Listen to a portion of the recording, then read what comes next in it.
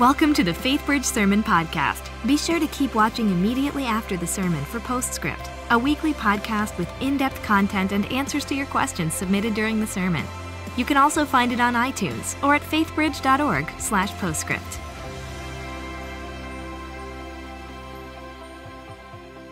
Well, howdy. Hey, it's great to see you today. My name is Timothy Ateek. I'm the Executive Director of Breakaway Ministries in College Station, and I absolutely love any opportunity that I have to be here at Faithbridge. Man, it's been such a joy to partner with Faithbridge, for Breakaway to partner with Faithbridge for a really long time. And so any chance I get to be with you is always a joy. I'll tell you this, as I was growing up, I was introduced to a comedian named George Carlin, and that name might sound familiar to some of you, and you didn't expect to hear that name in church this morning. But I'll tell you this, if you're not familiar with George Carlin, he is considered one of the most influential comedians of all times. He passed away back in 2008. And the reason that he was so influential is because he was really a revolutionary of his time. He was willing to say things that other people weren't willing to say. And so I want to share with you this morning what George Carlin had to say about believing in God. And it has everything to do with what we're talking about this morning. Here's what George Carlin said. And just so you know, the way that George Carlin said it is not exactly going to be the way that I say it. This is probably the more family-friendly version. But he said something like this: I want you to know, when it comes to believing in God, I really tried. I really, really tried. I tried to believe that there's a God who created each one of us in his own image and likeness, loves us very much, and keeps a close eye on things. I really tried to believe that, but I got to tell you, the longer you live, the more you look around, the more you realize something is messed up. Something is wrong here. War, disease, death, destruction, hunger, filth, poverty, torture, crime, corruption, and the ice capades. Something is definitely wrong. He says, this is not good work. If this is the best God can do, I'm not impressed. Results like these do not belong on the resume of a supreme being. This is the kind of stuff you'd expect from an office temp with a bad attitude. And just between you and me, in any decently run universe, this guy would have been out on his all-powerful rear end a long time ago. That's what George Carlin has to say. And I think that statement was just birthed out of this idea of looking out into the world and seeing what life is like in this world. And what I really appreciate that is that I believe that George Carlin is, in a way, articulating what many people really think and believe. It is really hard to reconcile this idea of a perfect God allowing evil and suffering in this world. I mean, I don't know if you know this, but to date, in 2018, there have been over 115 mass shootings. Just in 2018, there's been over 700 terrorist attacks worldwide. And so how do you deal with that? How do you process through evil and suffering in this world in relationship to God? I think that you have four options. Here's your four options. The first option is that God doesn't exist. That's why God doesn't do anything about the evil and suffering, is he's not around to do anything about it. The second option is that God does exist, and he could do something about it, he just chooses not to. So basically, he has the power, he just doesn't care, which makes him a monster. The third option is that God does exist, and he really wants to do something, he just doesn't have the power to do it. So he's caring, he's just not powerful. The fourth option is that God does exist, God does care, God does have the power to do something. He has been doing something. He is doing something. And he will do something finally to deal with all evil and suffering. Those are your 4 options. And so let me just ask you, which one of those options best connects with where you're at in life right now, in your convictions about God and then evil and suffering? I want you to know we're in a 2-week series. We're beginning a 2-week series this week that we are calling Tough Stuff. And so today we're just going to answer the question, what's up with God doing nothing about evil and suffering in the world? And then next week, so today is kind of looking outside of us, and next week is going to be about looking inside of us. And we're going to have a really honest conversation about the topic of suicide. And my hope is that next week would breathe life into many of you who might be struggling. So come back for that next week. But in the meantime, this morning, I want to answer 3 questions, and here they are. The first question is this: are evil and suffering arguments for or against the existence of God? That's the first question. The second question is, are evil and suffering arguments for or against the goodness of God? And then the third question is, are evil and suffering arguments for or against the power of God?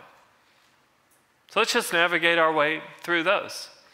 And hopefully it will help you figure out where you really stand on this idea of God and evil and suffering. The first question is, are evil and suffering arguments for or against the existence of God? Well, I think that one of the most famous authors from the 20th century, C.S. Lewis, is really going to send us down the right path. I don't know if you know this, but C.S. Lewis was an atheist for a good amount of time, specifically because of the evil and suffering that he looked at in the world. But he came to a point in his wrestling where he realized that evil and suffering actually present a bigger problem for atheism than they do for theism. Listen to what he says. He says this: as an atheist, my argument against God was that the universe seems so cruel and unjust. But how had I got this idea of just and unjust? A man does not call a line crooked unless he has some ideas of a straight line. What was I comparing this universe with when I called it unjust? So just think about it. Objective evil presupposes objective good. And objective good presupposes a standard that is outside of ourselves, which determines what is actually objectively right in this world.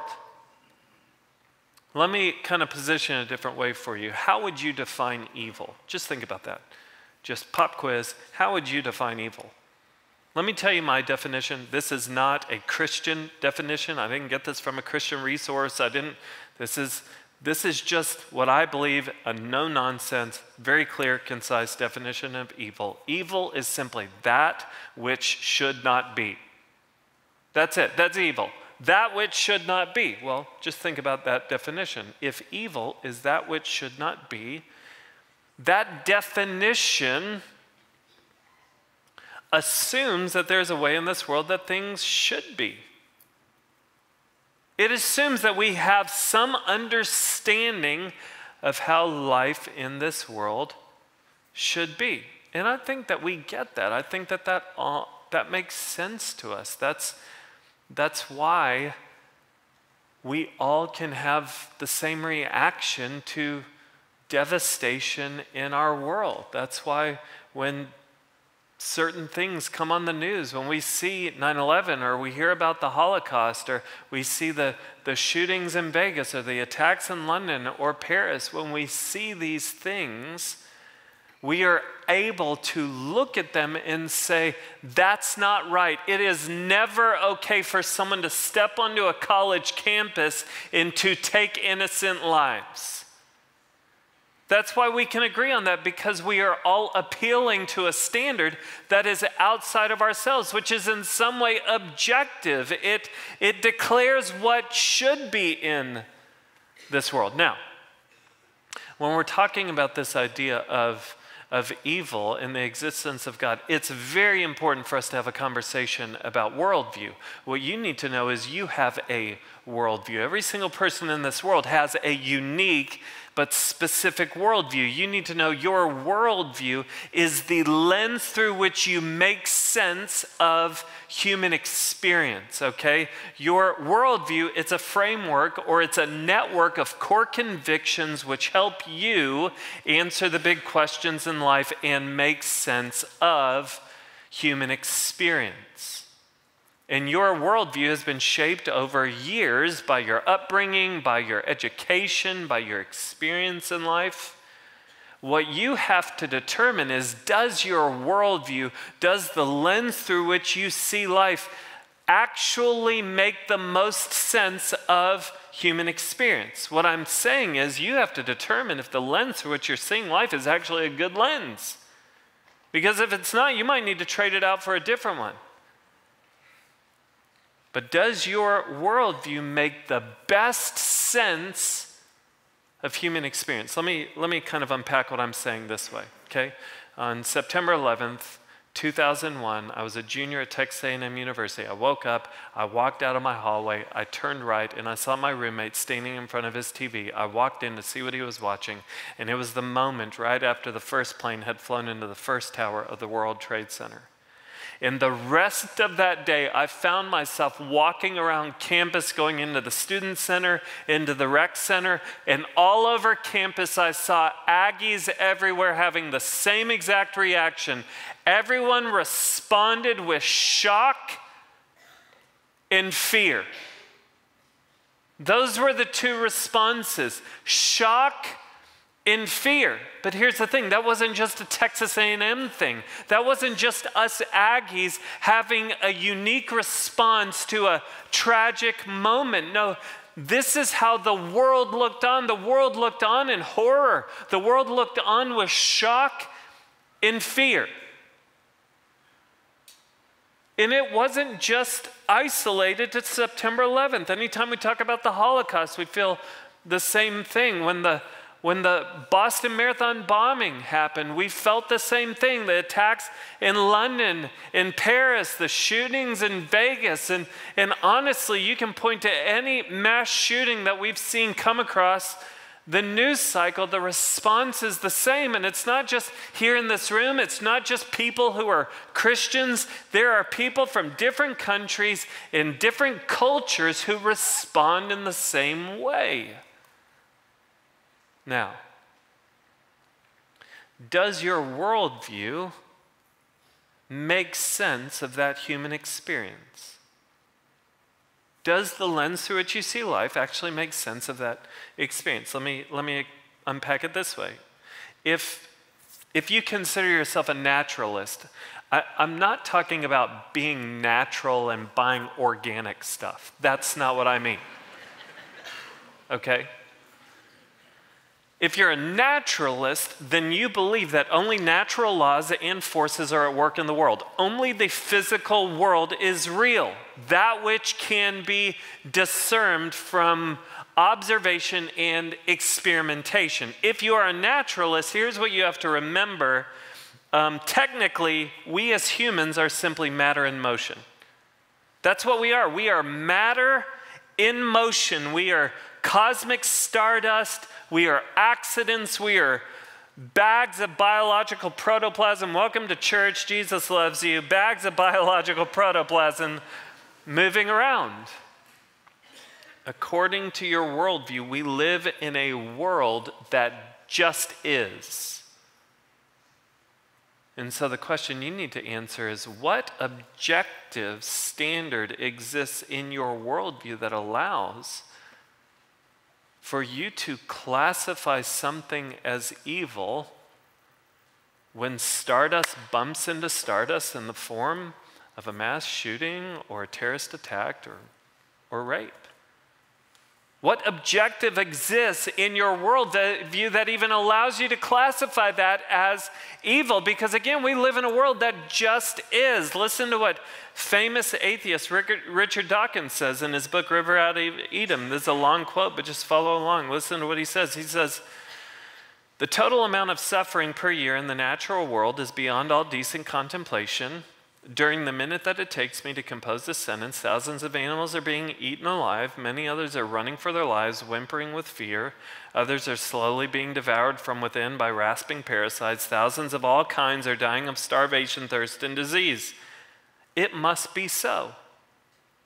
If there ever is a time of plenty, this very fact will automatically lead to an increase in the population until the natural state of starvation and misery is restored. In a universe of electrons and selfish genes, blind physical forces, and genetic replication, some people are going to get hurt, other people are going to get lucky, and you won't find any rhyme or reason in it, nor any justice. The universe that we observe has precisely the properties we should expect if there is, at bottom, no design, no purpose, no evil, no good, nothing but pitiless indifference. Do you hear it? This is a naturalistic worldview. There is no evil, and because there is no evil, there is therefore no good. To say that there is a problem of evil in the world, you will also have to say there's a problem of good in this world. The interesting thing is at the heart of naturalism is the evolutionary mechanism of natural selection, which depends upon things that we would classify as evil. It depends on death, destruction, and the oppression of the weak to succeed. So a naturalist in some ways has to call these things good for the world to keep going and succeeding. Here's my point. If you're a naturalist, you will have a hard time classifying things as evil and maintaining intellectual integrity at the same time. You will. Because you're betraying your worldview. You live in a world that just is. There's no objective standard in your worldview. Your worldview doesn't allow for it. So to call something evil is to betray your worldview, and it's not just that, it's to steal from a different worldview.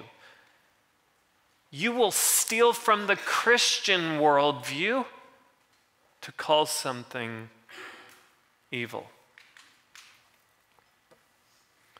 The reason that you will steal from the Christian worldview and classify something as evil is because your worldview has failed to make sense of human experience. Remember, I told you, you have to decide if your worldview actually makes the best sense of human experience. Let me get off the naturalist. Okay, I've harped on it enough, so if that's you in here, just know my goal isn't to beat you down, it's just to point something out. But let's talk about the postmodernist. And these are the type of people that I work with at A&M. This is the college student framework right now. But the postmodernist view says that there is no absolute truth and there is no absolute morality. When someone says there is no absolute truth, there is no absolute morality, I just want to say, is that absolutely true?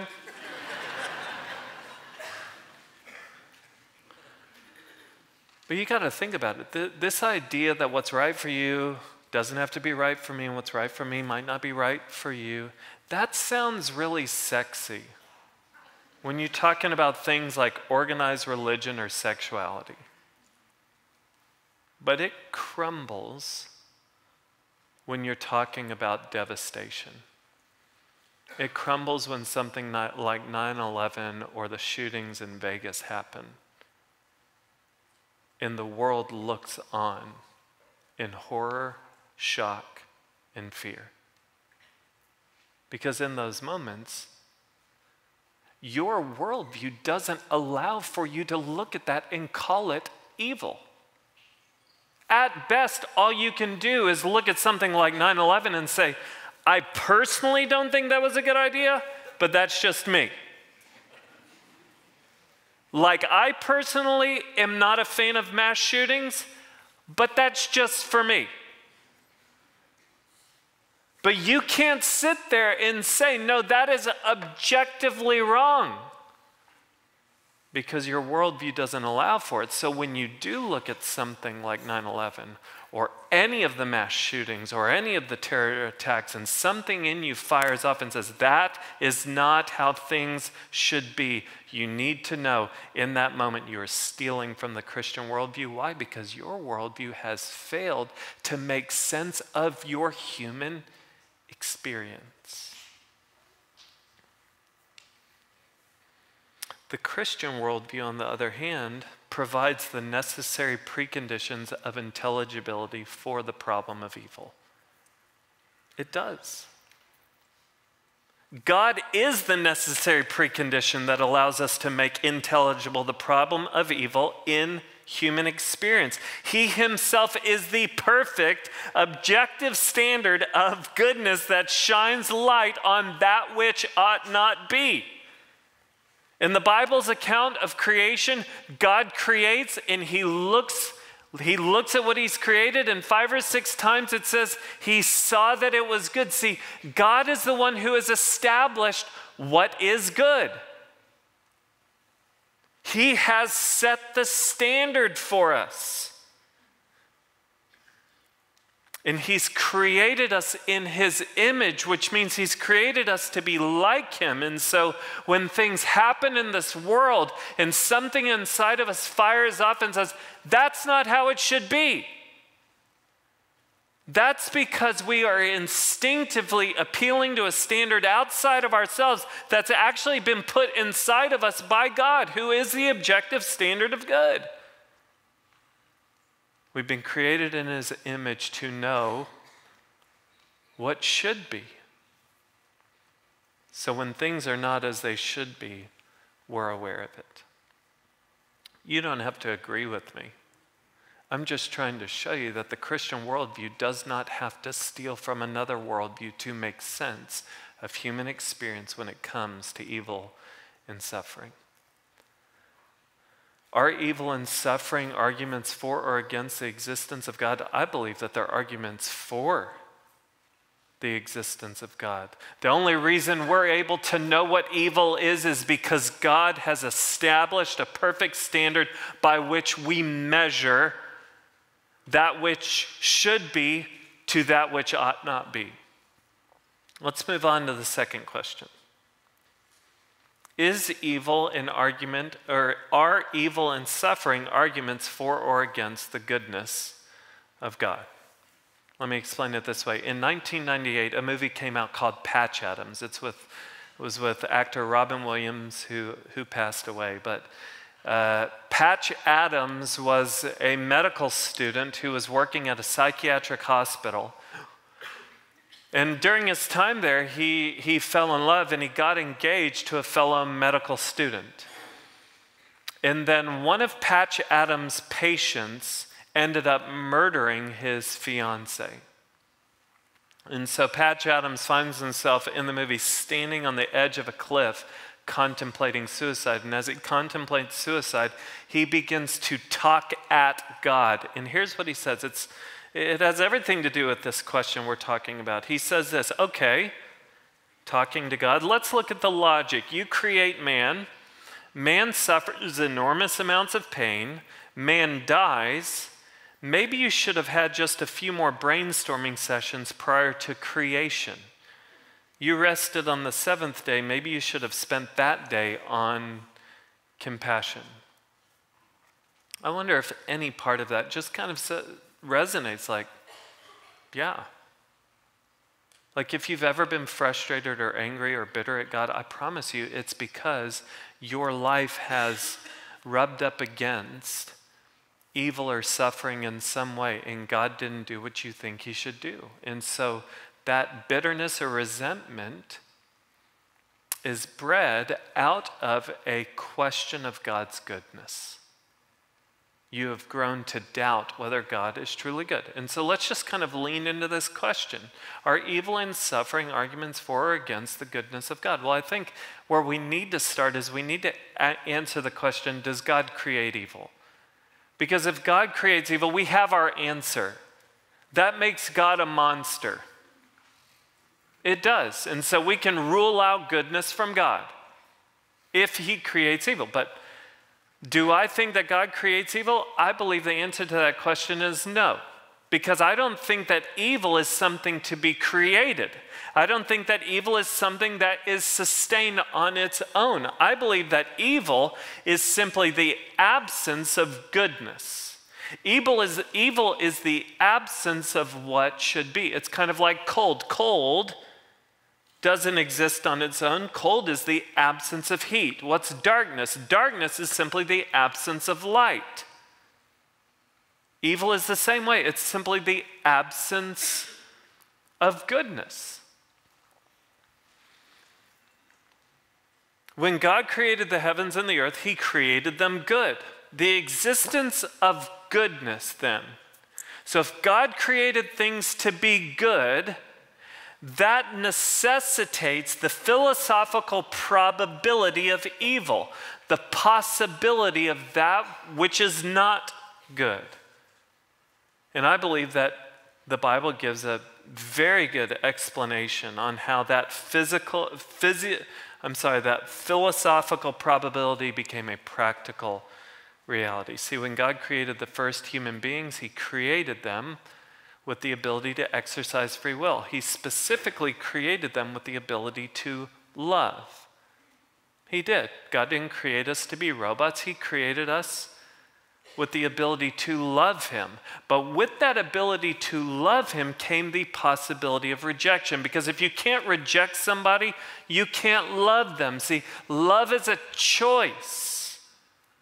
Love can't be forced. I didn't handcuff my bride cat and drag her down the aisle like, we're in love, people. There's no love there. That's coercion or manipulation. It's not love. So God in his goodness and kindness created us with the ability to love. But with that came the ability to reject. And Adam and Eve in the garden rejected God. And when they rejected God, evil entered into this world because that is not what should be. What should be is that man and woman are to know their Creator and live life with them. They rejected God. That which ought not be entered our world. And with evil entering the world, that philosophical probability became a physical reality. See, evil isn't something that is created. It's the absence of goodness. God created things to be good, which automatically necessitates the probability and the possibility of that which is not good. And that probability has become reality for us. So, let's step a little further into the question. Are evil and suffering arguments for or against the goodness of God? Well, evil reminds us that God made us with the ability to exercise free will. Look at what I just said. Evil actually reminds us that God created us with the ability to love. It does. But with that ability to love comes the ability to reject. Just think. A lot of people say, well, if God knew that we were going to screw up, why didn't he just make us in a way that we wouldn't screw up? That would be better. Would it really be better? Because if God made us with no ability to choose, then that means we would have no ability to love, which means we would have no ability to experience true intimacy in relationship on this earth. Would that really be a better existence? A life with no love and no intimacy? No, God in his kindness and his goodness would never deprive you of that. See, evil actually reminds us of God's goodness displayed in giving us the ability to love. Evil also reminds us of God's patience, wanting none to perish. Follow me on this. God shows us how good he is by not giving us what we think we want. What do we want? We want God to do away with everything that we consider to be evil. We want him to do away with terrorism and mass shootings. We want him to do away with the things that we look at and say, that is horrific. But what if God was really going to do something about all of the evil in the world? What if he chose to start in this room? What if he chose to start with you and me? Would you be okay with that? See, we believe that evil is something that exists outside of us. That which should not be is all of the stuff that we see on the news that makes us shocked and fearful. But listen to what Paul says in Romans chapter 3, verses 10 through 12. He says, none is righteous. No, not one. No one understands. No one seeks for God. All have turned aside. Together they have become worthless. No one does good. Not even one. Do you see what this is saying? This is saying that God looks at all of humanity, and you know what he sees when he sees you and me? He sees that which should not be. Because every single one of us in one way or another has rejected God. He has given us the ability to love him or reject him, and we have chosen to reject God. God looks at us and doesn't see the solution, he sees the problem. See, humanism says we're the hope of the world. But just look at what's at the root of any act of terrorism, any mass shooting. What's at the root of it? It's going to either be pride or lust or hate or a need for power. Anyone struggle with pride this week? Anyone thought that they're better than someone else? Anyone struggle with lust? Anyone looked at pornography or just looked lustfully at another person? Anyone struggling with anger, bitterness, and resentment towards someone else? See, what you have to realize is you might deal with your emotions in a more socially acceptable way, but at the root of the things that we find atrocious are at root, have taken root in your life as well. See, we are not the solution. We are the problem. Evil exists in this world because we exist in this world. If you really want to know why God is so good, is because even with us being the problem, he wants us. And he came to rescue us. See, the epitome of evil would be God creating us just to punish us. That would make God a monster, to make us just to create us, and instead, to create us just to punish us. But what does God do?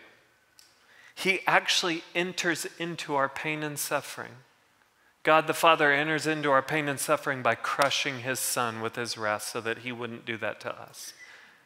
God the Son, Jesus Christ, enters into our suffering. He deserved to be worshiped as a king, and instead he voluntarily got up on a cross and died for all of your sins and all of my sins. Why? So that we wouldn't receive punishment from God, we would receive love from God.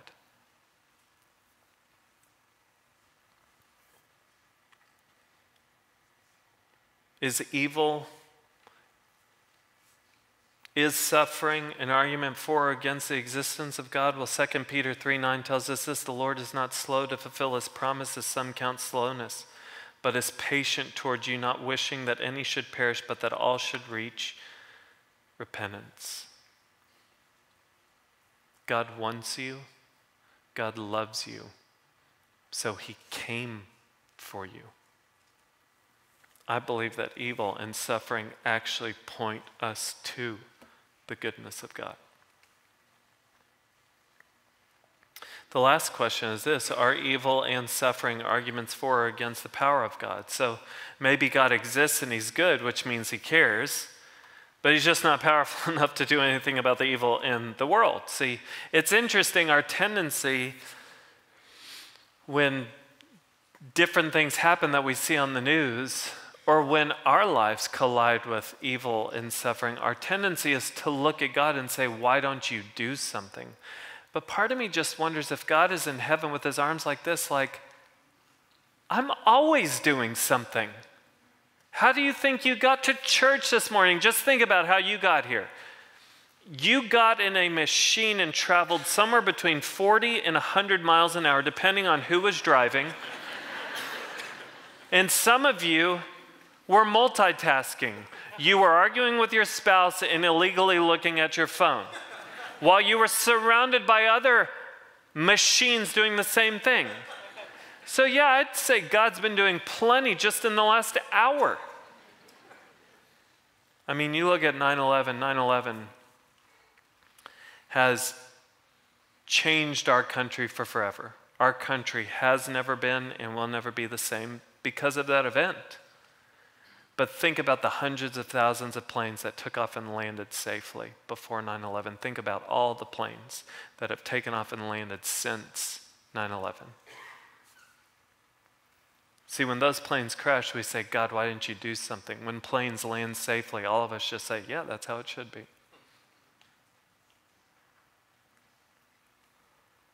God is doing something. You need to know. You know what evil shows us? Evil shows us what man's capable of. Like when you see things on TV, that's showing you what you're capable of. It's showing us what humanity is capable of. This world is full of 7.4 billion sinful and unpredictable people. Let's just be clear. Our world is bad. It is not nearly as bad as it could be. Why? Because the grace of God. God also displays his power and his ability to bring beauty from brokenness. God is able to take pain that seems pointless. He's able to make it productive. I wish I could just read you a slew of examples. I'll just give one. Catherine Wolfe is the author of a book, Hope Heals. I'd encourage you to check it out. But she was a model, and at the age of 26, she had a sudden stroke, which has left her with partial facial paralysis, as well as some deafness and issues with motor ability. And she told an arena full of 50-something thousand college students, pain isn't the end of your story, it's the beginning of a better story. How's that possible? Because God is powerful enough to bring beauty from brokenness. Here's what I want you to realize. Just because you can't see God doing something doesn't mean he's not doing something. Just because you can't see or imagine a good reason why God might allow something to happen doesn't mean that there can't be one. Last, we see God's power over evil in the resurrection of Jesus Christ. If the resurrection of Jesus Christ really happened, and let me just tell you, you need to know that there is strong, I would say very conclusive, thorough, historical evidence for the resurrection of Jesus Christ. I didn't even say biblical evidence. I said historical evidence. You can prove the resurrection without even opening the Bible. There is strong historical evidence that Jesus walked out of that tomb, and now the scriptures would tell us that he ascended into heaven, where he's now seated at the right hand of the Father, ruling and reigning. If Jesus did walk out of that tomb, then he has conquered sin, death, and evil. And a day is coming where that victory will finally be realized throughout the earth. And John in Revelation 21 gives a vision of what that will be like for those who know Jesus. It says this: Then I saw a new heaven and a new earth, for the first heaven and the first earth had passed away, and the sea was no more. And I saw the holy city, New Jerusalem, coming down out of heaven from God, prepared as a bride adorned for her husband. And I heard a loud voice from the throne saying, Behold, the dwelling place of God is with man. He will dwell with them, and they will be his people, and God himself will be with them as their God. He will wipe away every tear from their eyes, and death shall be no more. Neither shall there be mourning, nor crying, nor pain any more, for the former things have passed away. And he who was seated on the throne said, Behold, I am making all things new. Also he said, Write this down, for these words are trustworthy and true. Jesus is powerful enough to give us what we truly want. This is what we truly want: a life with no pain, no death, no heartache. This is where Jesus is taking those who have put their faith and trust in Jesus Christ for salvation. I can only speak for myself this morning. I'll just tell you this. For me, after extensive examination and consideration, I personally have come to the conclusion that not only does God exist, but he cares, and he is powerful enough to do something. He has been doing something. He is doing something, and a day is coming where he will do something once and for all with evil and suffering. But that's just me. You have to figure out where you stand. But you need to know if the scriptures are true, and I want you to know, I say this in love for you.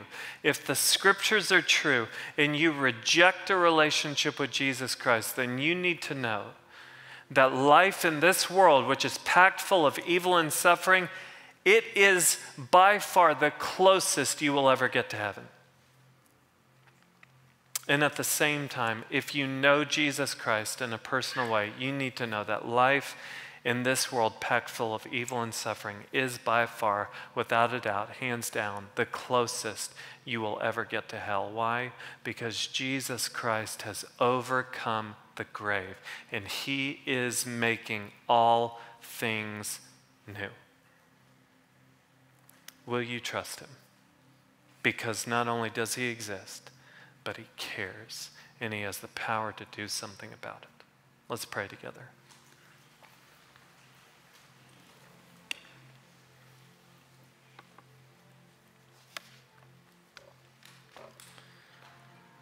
I just want to invite all of us to respond right now, just with eyes closed. Would you just listen to my voice real quick? If you're here this morning and God is just illuminating your heart and your mind to who he is, if you would not consider yourself a follower of Jesus Christ, but maybe now you're realizing that you're not part of the solution, you're part of the problem, that when God sees all humanity, he sees that which should not be. But then if you're realizing that Jesus Christ has stepped out of heaven and into earth in his goodness, he voluntarily went to the cross. He died for your sins. He rose to conquer your sins because he wanted to bring you into a relationship with your heavenly Father. If that's you this morning, if you want to begin a relationship with Jesus Christ, just with all eyes closed, would you slip your hand up real quick so that I know who I'm talking to in this place this morning? Just keep your hand up for just a moment. That's great. So great. If that's you, you can put your hands down. And I just want to invite you in the quietness of your own heart right now just to repeat after me. This isn't a rabbit's foot magical prayer. This is just me helping you tell God what you believe to be true. You just say, Jesus Christ, I invite you into my life this morning. I believe that I'm a sinner and I need a Savior. But I believe that in your goodness, you came to earth, you died on a cross for my sins, you rose from the dead to conquer my sins. Would you forgive me for all of my sins? And now begin to lead me in a new way where I learn what it looks like for you to be my forever King. If that's you, if you just prayed that prayer, let me just say, welcome to the family of God. The God of the universe looks at you now and calls you his son or his daughter. For the rest of us here, we're going to have time where some of our prayer partners are going to come forward. We're going to respond in worship now, but you just need to know after the service is over, if you need to talk to someone or pray with someone, maybe you're in the midst of suffering right now, and you just need to pray with someone who will just encourage you to keep going and will point you back to hope in Jesus. Make sure that you do that. But let's stand together now. And let's respond to God. Let's worship him as the God that not only exists, but the God who loves us, who cares, and is powerful. Our God who is all good and all powerful, and will one day give us what our hearts truly long for. Welcome to Postscript.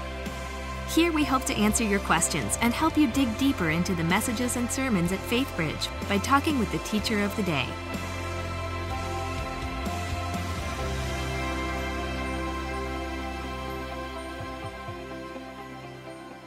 Well, hello and welcome to Postscript. I'm Kyle Pettit, sitting here with Timothy Ateek, who just preached a first sermon in the series called Tough Stuff, called Evil in the World. We have a lot of questions, so we're just going to dive straight into them. And so the first one has to do with heaven. And it says, "Heaven is without evil. Earth has evil due to our ability to choose, thus reject, but thus know what love is. Can you say a little bit more about life in heaven and why we wouldn't be like robots in heaven?" Okay, great question. Let me just say, I don't know if there's a good thing or bad thing, but apparently we just hit the record on the number of questions that have come into Postscripts. I don't know what that means. I'm going to wear that as a badge of honor. But anyway, here's what I want you to know. This is the stack of questions that have come in, and we don't have time to answer all the questions that have come in. I would say that not only does this question, but all the questions that have come in, they deserve way more than a 45-minute sermon or a 10-minute podcast right here. You're not going to like this. I'm not going to just feed you answers today. What I do want to encourage you to do is to do what I had to do, because we all have to. This is a part of not just getting our quick fix and looking on social media to see if we can get a quick answer. I spent, hours and hours and days researching, and I don't say that to overwhelm you. I say this stuff will draw you in, and this makes you a more intelligent believer, and this allows you to enter into more intelligent conversations with those who don't know the Lord. Let me point you to some resources that were helpful for me. Number one, I would encourage you to go get the book, "I Don't Have Enough Faith to Be an Atheist" by Frank Turek. It is the handbook, in my opinion, on all topics related. I would go look on YouTube. I would look up articles written by guys and books written by guys like Ravi Zacharias, Greg Kokel, Frank Turek, William Lane Craig. These guys they're the best out there, and they are doing a phenomenal job. You can also go to a website called gotquestions.org, and they have literally answered questions to hundreds of thousands of questions related to spiritual questions. So get out there and do your own research. Don't just settle for quick kind of answers. To speak to the heaven issue, that's a complex question that I'm sitting here processing as you ask it. What I would say is this: God has given us a promise in Revelation of where He's taking us, the type of place that He is taking us, where He's taking us to a city, which means it's better than the garden. He's not taking us back to the garden, He's taking us to a city, the New Jerusalem. And He's already promised that it'll be a place with no more pain, no more death, no more tears. That says so much to God and His sovereignty that He is good enough to orchestrate a place like that. Okay? Now we can back up and we can say, you know what? If we look back from there, if we work our way back, well, we see in the chapter right before He gives us His promise in Revelation 21, He deals once and for all with Satan, the enemy who started things in the garden when he tempted Adam and Eve. He will be dealt with finally. So this struggle that Ephesians says our struggle is not against flesh and blood, but against the rulers and powers and principalities. That struggle is eliminated because God takes away the enemy that the scriptures point to, the father of lies. Gone. So those lies that we've bought into, those aren't a thing anymore. Temptation, that is not a thing anymore because the tempter has been done away with. But to even back it up even more, God has given us the choice to love Him or to reject Him. When we step into heaven, it is because God has opened up our eyes and our hearts, and we have freely received Him. We've already expressed our love for Him, which means we've already relinquished rejection of Him. And when we receive Christ, He puts His Spirit inside of us. And Paul even says, it's no longer I who live, but Christ who lives in me. And God is conforming us to the image of His Son, which means more and more this side of heaven, He's He's aligning our desires with his desires, our heart with his heart. He's making us more and more like himself.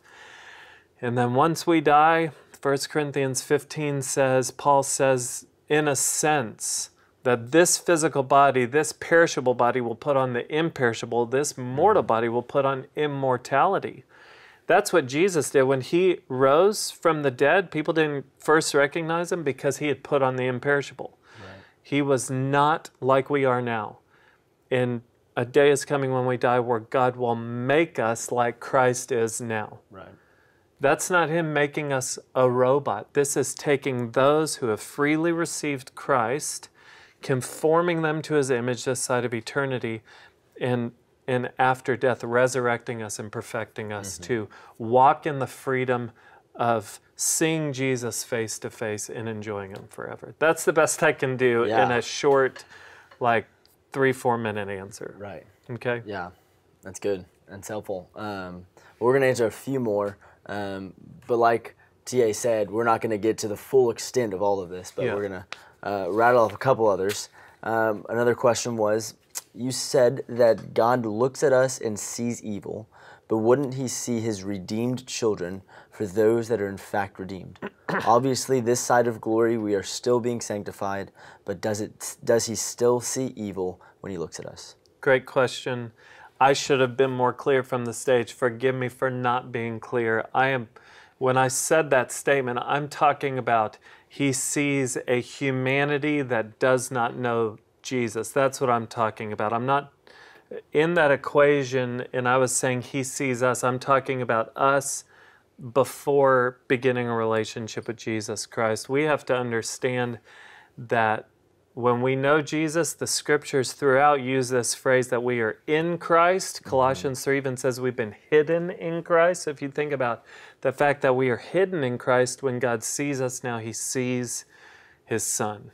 He does. He sees his Son. That's the only way that God's able to now pour out his love, acceptance, approval, and favor upon us, is because everything that he feels and has for Jesus, he now has for us because we are in Christ. So forgive me for not being clearer, but you can walk in the confidence and freedom that when God sees you, he sees his Son, Jesus. That's so good. Cool. Well, another one we have. If we are not the ultimate solution to the problem, then how can we be the ultimate problem, as you said? I don't know if I said that we're the ultimate problem, but let's just say that we are a huge part of the problem. You're either Jesus is going to be your king or Satan and sin are going to be your king. Yeah. So if Jesus isn't your king, that means that Satan is ruling in your life, whether you want to acknowledge that or not. It means you're on his team. Okay, so you're a part of the ultimate problem. Yeah. In the sense that you are being ruled by the prince of the power of the air.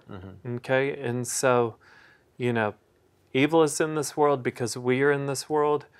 We can try and place the blame on the evil one and say, well, he tempted Adam and Eve. But ultimately, you know what? The blame doesn't go to them. God had given Adam and Eve full access to himself. Yeah. He didn't give them a bunch of rules. He gave them one rule. He said, you can eat from any tree. Just don't eat from one. God's will isn't like just this one. It's, hey, I am so good, I'm going to give you the whole garden. And we still believe the lie that God's holding out on us. The responsibility falls to us. That's why I say evil's in this world, because we are in this world. But I don't want to play the semantics game. Ultimate problem, part of the problem. The bottom line is we are on, without knowing Jesus, we are on the team that is the problem. Right. Cool? Yeah, makes sense. Another one we have. Where in the Bible does it say that God poured out his wrath on his Son? Yeah, I would say that that's wording that I use. The closest verse I can get to that, there's not like an exact, I'm not quoting a verse when I say that God poured out his wrath on his Son, but if you look at Isaiah 53:10, it says, yet it was the Lord's will to crush him and to cause him to suffer Another translation says it was the Lord's good plan to crush him. And that's really what I'm talking about. You know, there's this super spiritual word that, you know, scriptures even say that Jesus was the propitiation for our sins. He was the satisfaction for our sins. And one of my friends, you might not like this, and I don't even know if I can say this, but he defined propitiation. Here's how he explained it to a bunch of high school students. He described it as, you deserve a God-sized spanking and Jesus put his butt in the way. That's how he explains propitiation. So I would say that propitiation, when it says that Jesus is the propitiation of our sins, that right there is terminology of God pouring out his wrath upon our son. Not our son, his son. That his wrath was satisfied through Jesus' sacrifice on the cross. Right. Cool. Another one. How would you answer the postmodernist worldview that says, you do you as long as it doesn't hurt others? Yeah. I've dealt with this, man. Yeah. I've sat with a kid who, you know, for me, when I'm talking about worldview with people and sitting with the postmodernists, like I sat with a guy he's an atheist, and he's decided, and this goes really well with the postmodernist view, that you can just pick and choose from any worldview and you can just hodgepodge it all together. So he's got some of the naturalist worldview and some of the humanist worldview and some of the postmodern, and that's his prerogative. He can do that. But what I need him to understand is that he is having to borrow from the Christian worldview at some point. He is.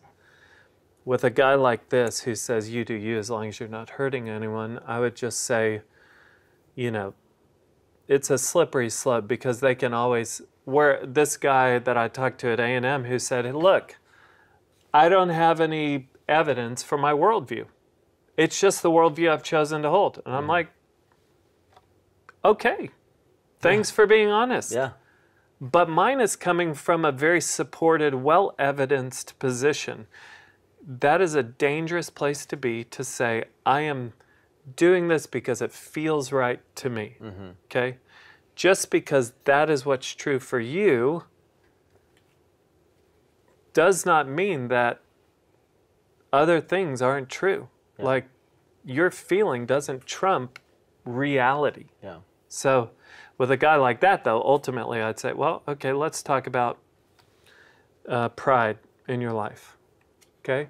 When's the last time pride was expressed in your life? Because pride hurts people. Have you heard anyone today? Lust. Okay? When was the last time you've taken advantage of someone, either mentally or in reality, because of lust? Yeah. Okay? Let's talk about greed. Have you been selfish? I could argue that your greed and your selfishness means that other people haven't been impacted by your life because of your greed. Power, your need for power. Okay? Yeah. And I would just say, you doing you isn't working for you. Okay? Because your life is hurting other people. My life hurts other people because I'm an imperfect person.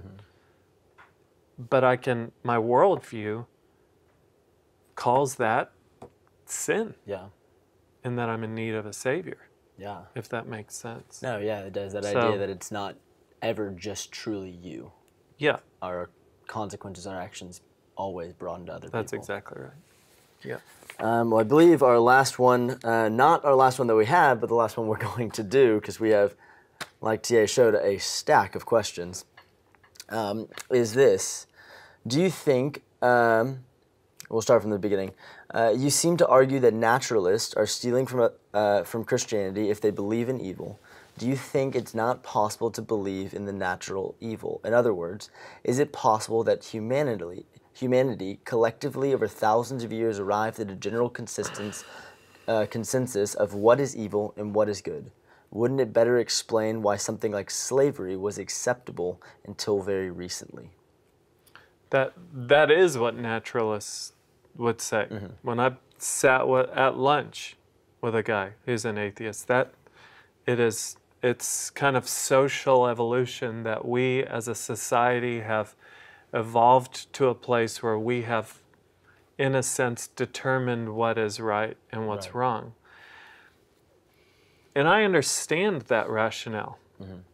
My issue with it, and I understand that a naturalist will hear this and have an answer for it. I'm not debating that. But at the heart of naturalism is we are matter in motion, okay? Things going in my mind, it's just chemicals firing. That's it. So if chemicals firing tell me to kill someone, I didn't have the choice whether or not to do that. That's just what chemicals firing, matter in motion, stardust. Right. That was just stardust bumping into stardust. Right.